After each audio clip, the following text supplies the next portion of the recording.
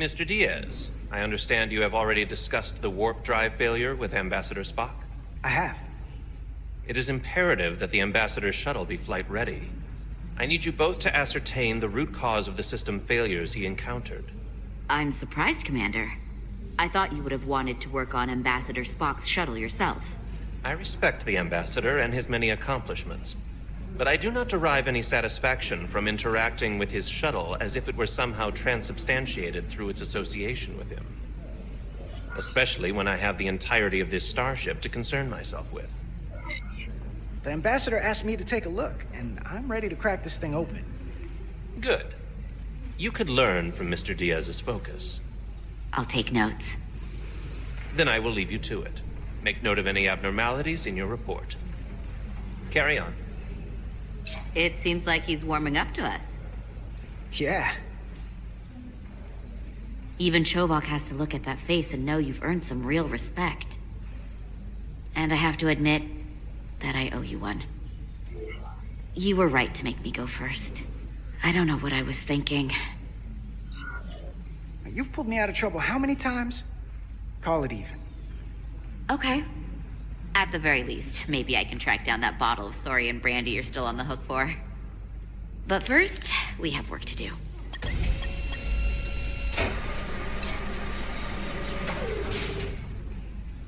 Ready to go? All set.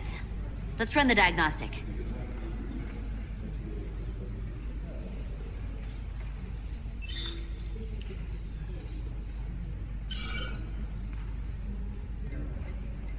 So, I know about your talk with Miranda. You do? She sent me a Priority 1 dispatch right after your conversation. I'm happy for you. Both of you. Thanks. But I'm only going to tell you this once. Don't screw this up. Because I would be very unhappy if you tried this out and then, I don't know, 6 weeks or 6 days later, I have to start splitting holidays between the two of you. All because things went south and you're not on speaking terms. That just isn't gonna work for me. You really don't believe in me, huh? It's not you. Or her. Just running the numbers, and things don't work out more often than they do. I like my friends, and I like our group. I don't want to lose that. Is that thing done yet? Yeah, it's wrapping up. Let's see.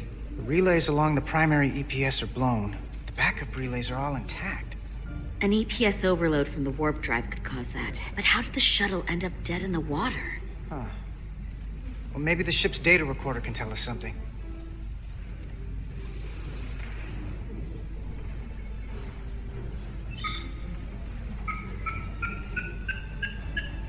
Here. They were only about 8 minutes from their plotted warp point. No faults, just those warnings.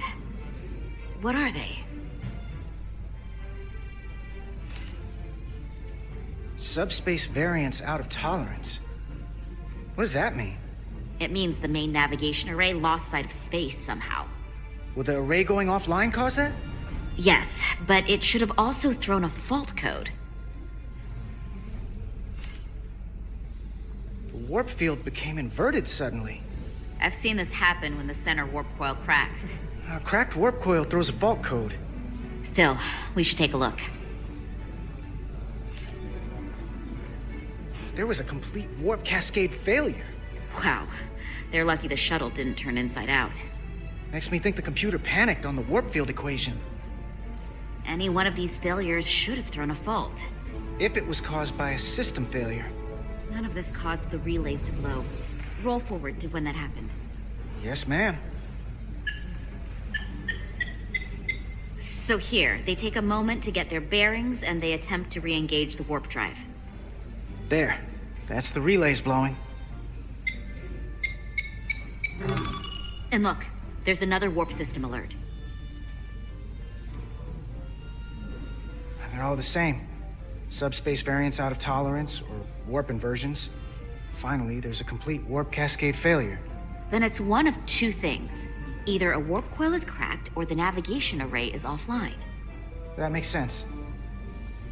Divide and conquer. You want to check the warp coils or the navigation array? I'll check the other. Let's not overcomplicate this. One of these systems is likely broken. I'll check the nacelles for a cracked coil.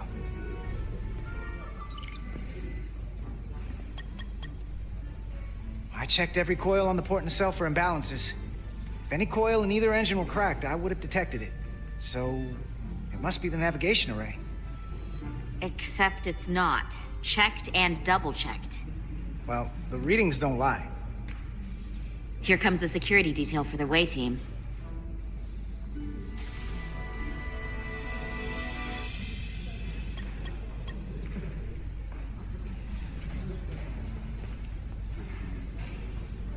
Hey. I'm not here. We're escorting the negotiating team to the surface as soon as they come down from the bridge. I don't want to interrupt some important work. I was just hoping to see you before I go. The captain and the others will be here any minute now. Should be an interesting ride down to the surface.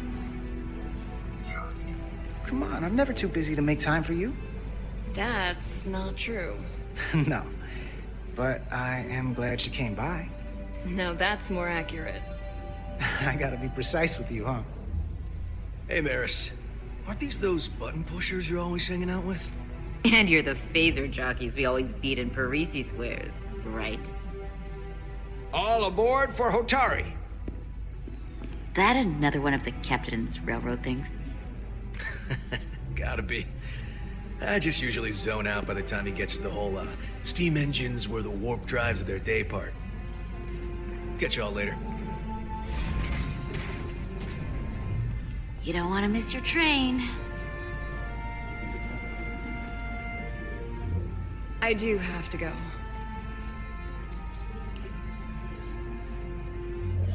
Not gonna lie, I'd rather not leave right now. More important things on my mind. Do me a favor. Come back safe. Deal.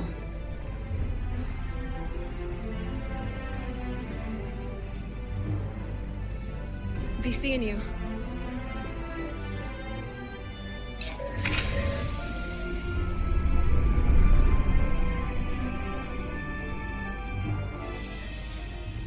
It's Carter Diaz. If you could float back down to reality, we still have a ways to go. All right, where were we? So, the warp coils in the navigation array are fine, but the nav computer doesn't seem to think so. I'm out of ideas short of field stripping the shuttle from bow to stern. You wanna take this out of the shuttle and throw it on the bench? Oh, real hands-on maintenance. I like it. Okay, the nav computer is patched into the ship. The ship's computer can double-check our work. If the shuttle's nav computer is putting out false data, we'll know it. Let's run through the shuttle's logs again. Running now.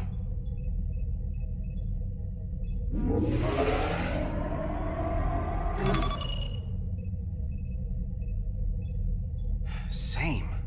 Warp field inversion and a cascade failure. However, the Resolute computer doesn't show the same subspace variant. We're in the same conditions that the shuttle was in when it failed. Why wouldn't the ship's computer get a matching result? What if the subspace variance was a momentary occurrence? That's a possibility, and it would explain why the simulation under our current sensor readings failed to reproduce the issue. But a subspace anomaly strong enough to cause a warp field collapse would leave graviton ripples for days. Let's run with the momentary subspace variance theory for now. Roll forward to the shuttle's attempt to re-engage the warp drive. We need the conditions of space around the shuttle at the moment of warp failure. Resuming simulation.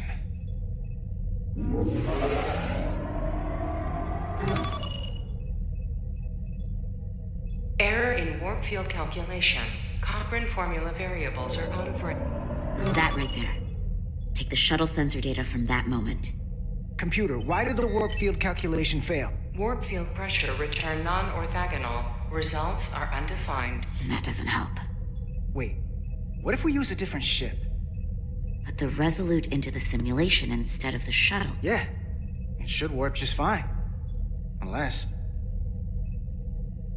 Computer, run the simulation with the Resolute. Resolute simulated. Computer, give me manual control on the warp power. Static field intensity, warp 1.1. 1.2. 3. Warp pressure is destabilizing. Error in warp field calculation. The warp drive has experienced a system-wide cascade failure. Warp field collapsed. Subspace variance is out of tolerance. Cochrane formula results are undefined. Bingo. Whatto? The same moment when the shuttle failed to warp, so did the ship. Whatever happened to the shuttle just happened to us. The Resolute will not sustain warp.